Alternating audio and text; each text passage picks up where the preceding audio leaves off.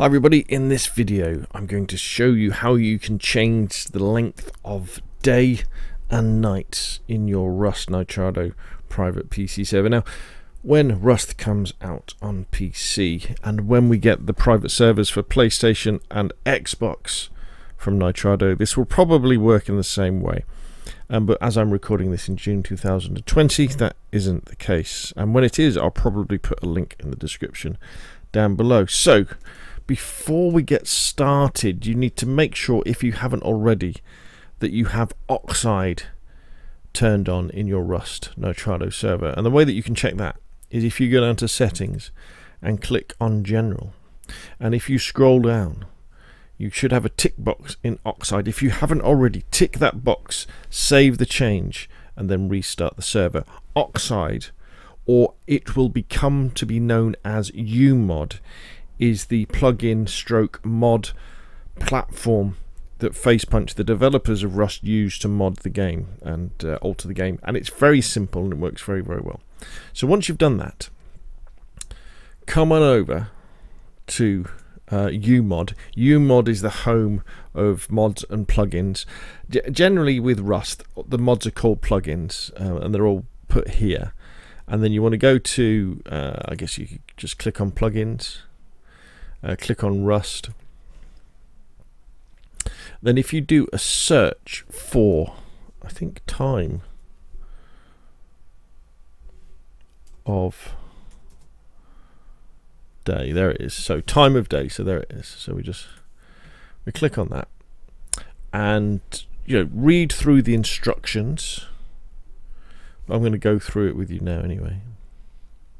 It tells you what the so if you're familiar with DayZ modding, this kind of file will probably be a little bit familiar. In other words, what it is, it lays out parameters and states.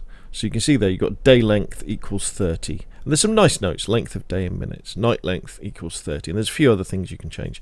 However, to actually install it, all you do is you hit download, and timeofday.cs will download. Then we want to go back to our Rust Nitrado server, and we want to go to the file browser. You click on that, and then you want to click on Rust, and then you want to scroll down until you come across Oxide, and then you click on that, and then we scroll down till the folder that says plugins, and we click on that.